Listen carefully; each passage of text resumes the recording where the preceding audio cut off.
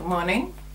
You can tell by my outfit that it's rather warm here. Well, it's not warm in my room, but it certainly is warm in Wood End, full Wood End. We're usually about 3 to 5 degrees cooler than Melbourne, and because my house is surrounded by English trees, I'm cooler still. But I'm prepared. I have to go out today, so arms are nice and free. We're talking about the Purushatras. We're marching towards the new year, so maybe you'd like to make one of them your new year, what's it called? Endeavour. Yes, that's a better word. This morning we're going to talk about Kama, K-A-M-A, which is the third of the Purushatras, and it's all about pleasure. Now, before I progress into this, I want to say that this series that I'm doing, and probably all of my videos, I'm not aiming to speak to people who are philosophers, or who are on their way to doctorates, or who, excuse me, are wanting to be academics. I am talking to people, I hope, my students, who want to learn more so that they can put it into practice. Because everything about what Buddha said, what Jesus said, what Muhammad said, any of the great leaders, Mahatma Gandhi said, Martin Luther King, Mandela, it was all about putting things into practice. By the way, I don't think that I'm as fabulous as any of those guys, but what I'm saying to you is that unless you put stuff into practice, it is useless, and you are an empty bell, a bell without a ringer. You're just, I was just going to use an Australian expression, but I won't. Blowing in the wind. It's really important that you use what you learn. I've got a number of students who are really fantastic students. Their modules are fantastic. The way they write is great. But their lives are just the biggest mess you've ever seen, and nothing changes. And no matter how much I talk, and no matter how much we sit down and discuss the principles, they never put the principles into action. And wonder why yoga doesn't really work for them. Well, unless you put it into practice, unless you make changes, what's the use of it? It's just another book on your bookshelf. It's really important that when you find a principle that you put it into action. I mean, this stuff is 4,000 years old. Guides have tried it for a long time, and if it didn't work, they wouldn't keep on telling you to do it. It works. It's fantastic. You'll love it. So, pleasure. It's amazing, isn't it, to find the word pleasure coming up amongst the Buddhist aims of life. But how you achieve your pleasure is really important, particularly seeing as human beings, we are walking always towards pleasure and away from pain. So, if your pleasure is to be found in the wrong place, then actually you think you're walking towards pleasure, but you're not, you're walking towards pain. And that's the same as I just said. People who have great pleasure reading the doctrines and then don't put them into practice, they think they're walking towards pleasure, but in actual fact they're walking towards suffering. If you continually do what hasn't worked for you in the past, you'll continually get what hasn't worked for you in the past. It's up to you. You have the choice. Nobody else has the choice. Don't blame anybody else for your misfortune. Oh, it's this person's fault, and my mother didn't treat me well, and my father didn't like me, and the house leaks, and this and that, and telecom don't understand me, and I can't get the NBN, and my car doesn't work, and this doesn't work, and that doesn't work. Hello? Stop. Take responsibility and start tidying it up. It was given to you to work on. You probably chose it to work on, so work on it. You know, when you were on the other side, this is just a guess, of course. I haven't been there fully yet. You chose what you were going to do in this life. You said, oh yes, I'll do this and I'll do that. And then you came in. You probably took on too much too soon when you're on the other side. Said, yes, I'm not good at this and I'm not good at that, but I'll tidy it all up, all in one go. Get rid of all the karma, all in one go. But what you didn't take into account is you wouldn't be alone. You would have mothers and fathers and uncles and aunts and employers and neighbours and children and all those people who aren't particularly on the same page you are. And how do you work out your salvation when you're with that and still manage a bit of pleasure now and then, particularly when you know what's going on? So the desire for pleasure is what the world goes around, what makes the world go around. And if you don't believe me, just turn on the telly. Everybody's after pleasure. Pleasure, pleasure, pleasure. You can go to any television channel and you will find it. All the ads are about being better and looking better and having more and getting taller and less bottom or more breasts or whatever it is that gives you pleasure. Even when it kills you.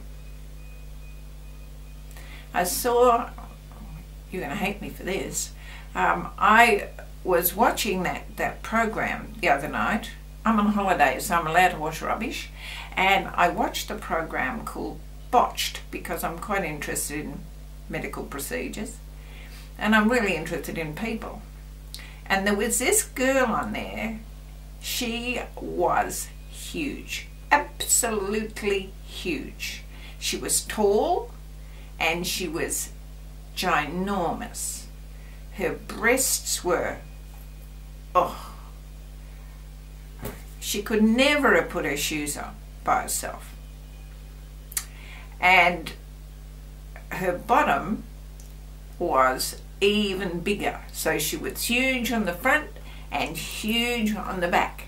And she was at this plastic surgeon's because she wanted her breasts, her nipples moved down and moved to the side and more fat put in. She wanted them enlarged. She'd probably already well, I can't imagine how big she was. I really can't imagine the size. You wouldn't be able to hug her and put your arms right around her if you were trying to get around the breasts. That's how big she was. And she wanted them to be bigger. And her backside, she'd had, I think, 3,000 mil of fat injected into her backside. And she wanted more. Keeping in mind that when you go over, I think the American, they won't inject more than 400 cc's or something like that of fat into any one position, because a bit of fat can unhinge itself and get into the bloodstream and kill you. And the surgeons, who were very good, said to this girl, we can't do any of those procedures. We can't put more into your breasts.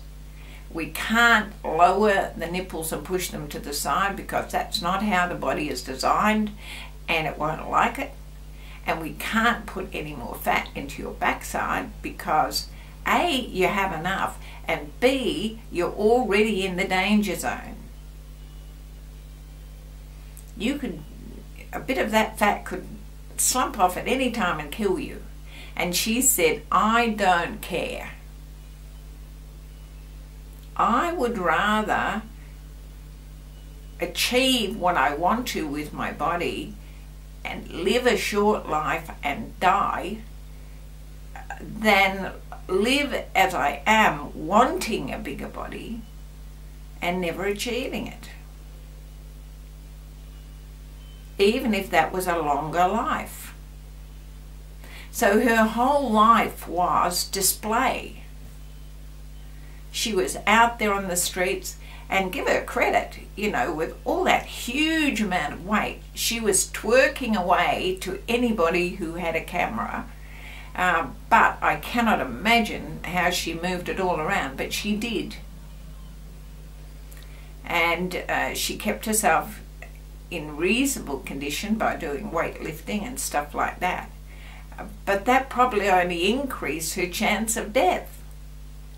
Anyway, what I'm saying is that her pleasure was pushing her into so many different danger zones.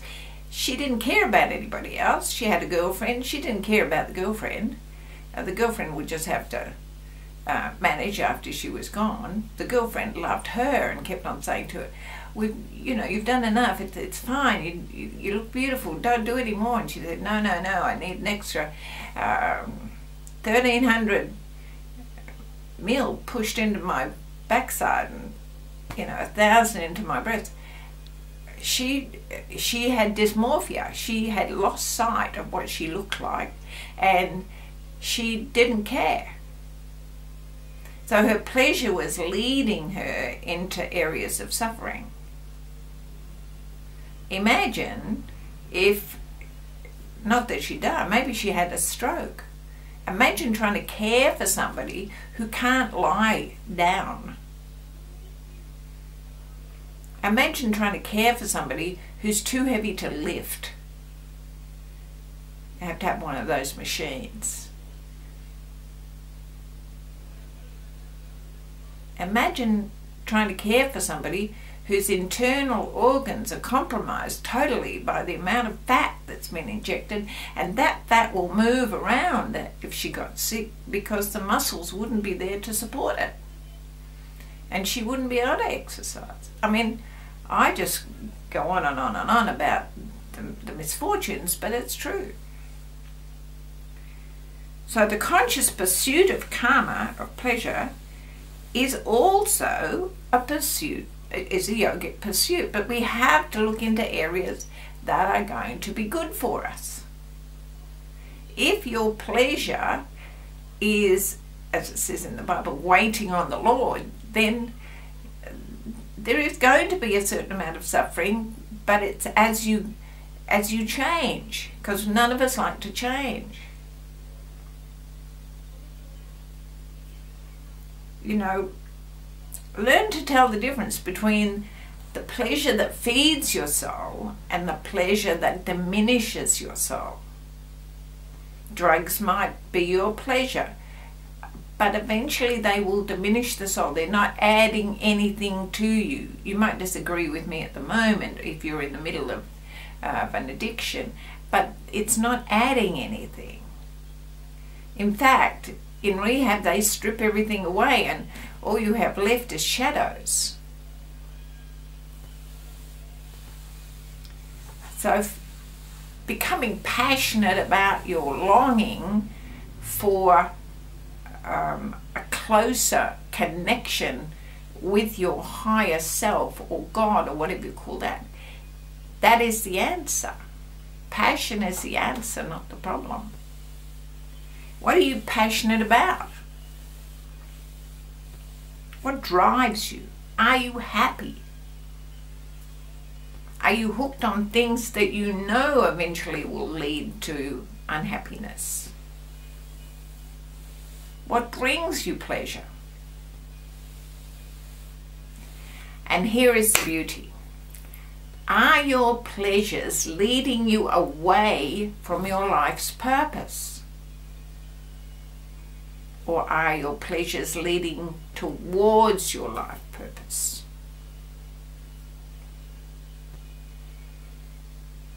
There is no life without pleasure, but it is where you find that pleasure that is important. How you live your life is hugely important. There is a law of cause and effect happening all the time, and it just doesn't turn on for the important things. It's going all the time. So as you're thinking, as you're speaking, as you're doing, you're attracting karma for good or for ill.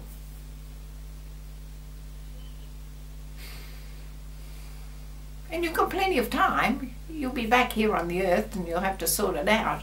But wouldn't it be better to sort it out now? And when you come back next time, a better life? I think so. Anyway, it's a new year on the way, and you might like to make one of these Purushatras the theme for the year or 6 months or monthly or whatever, because they're very worthwhile and they will change your life. As I say about the 5 Tibetans, it comes with a guarantee. Have a wonderful day. Be like me, don't do the gardening now, leave it until the weather gets nicer. Oh, not nicer, cooler. Wear a hat, don't forget the face. Namaste. What a wonderful life we've been given. Live it to the full. See you in the next video.